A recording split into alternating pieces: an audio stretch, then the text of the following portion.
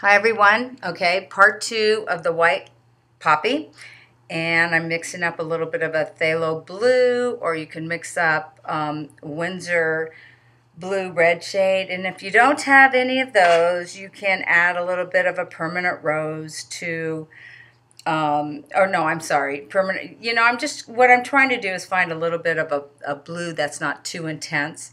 So as you can see here, I laid down some of my blues right over the folds that I have on my poppy, and you can just go ahead, take your one stroke brush and lay it all on there.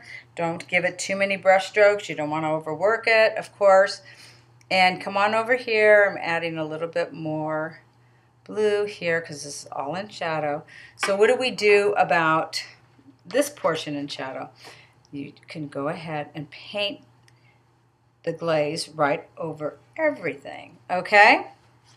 So this is all in shadow. There you go.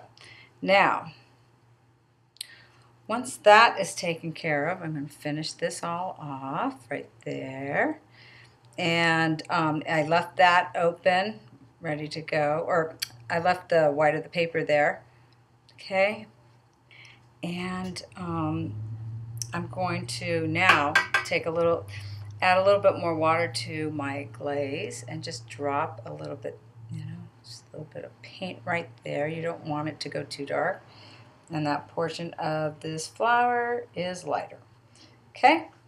So, right here it's dripping because I'm on an easel and I have it straight up and down for you to be able to see.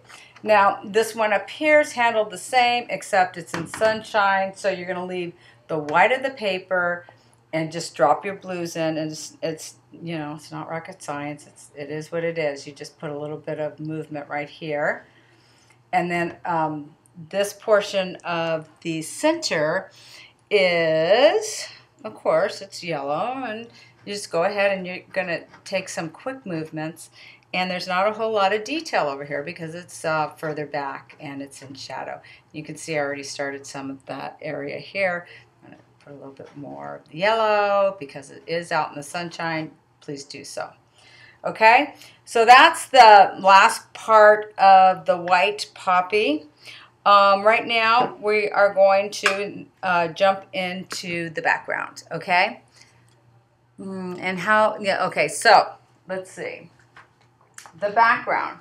Right here, I'm going to take the blue and the yellow that I have mixed earlier on. I'm just going to take it from my palette, mix the two, and I'm going to lay in a little bit of the background to indicate,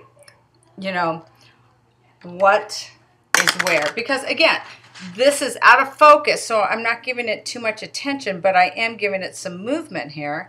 And this will be the beginnings of the background. Okay?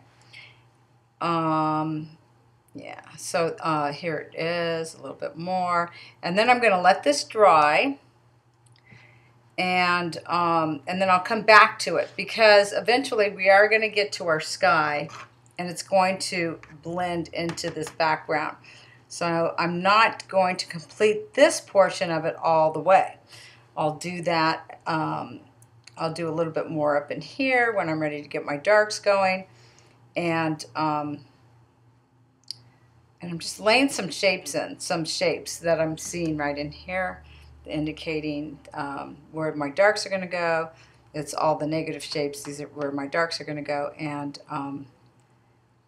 yeah, so I'm going to come down here, and this is really dark right in here. That's this area. That's going to be dark right there.